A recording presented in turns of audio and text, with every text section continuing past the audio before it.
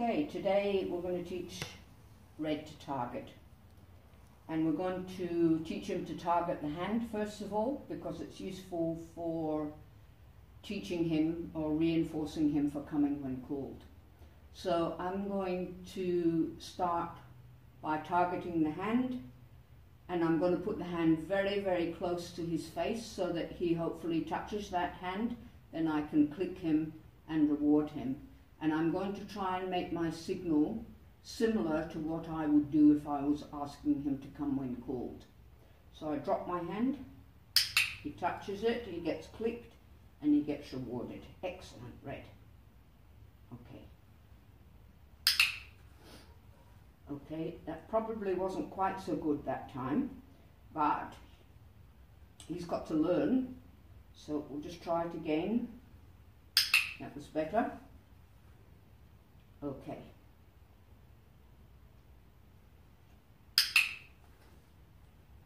Okay. Then we could do something like, wait. Right, come. Free. Now, we're going to introduce the concept of a target stick.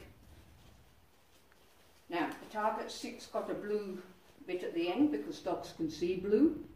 And again, we're going to try to make it so easy for Red to touch this.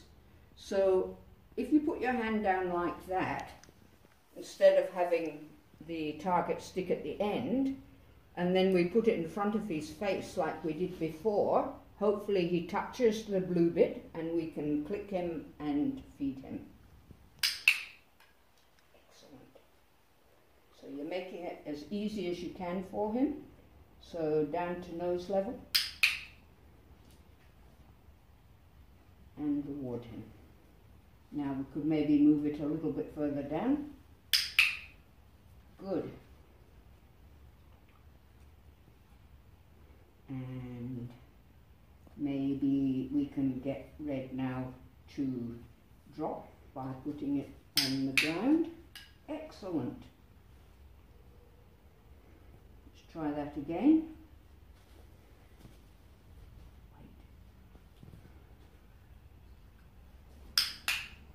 Excellent. So you can use the target stick for other lessons. Now, Red has never learnt to crawl. So let's see if we can start to teach him the crawl with the target stick.